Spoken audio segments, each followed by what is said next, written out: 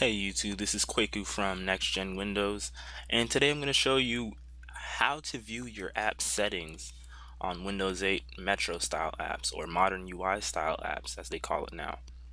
Now, an example of what we're going to try testing this out on is an application called Metro Twit. So this is a Twitter application, and when we go to settings on the charms bar, you can go up to general settings, or if you want to view these other things, but what we're looking for is general settings right here. And then you can see these are the general settings for this application. So it can even allow me to upgrade the app to the pro version where it has no ads and stuff. It allows me to open links in an in-app web viewer or just Internet Explorer, display web thumbnails, and so on and so forth. Obviously the general settings changes per app.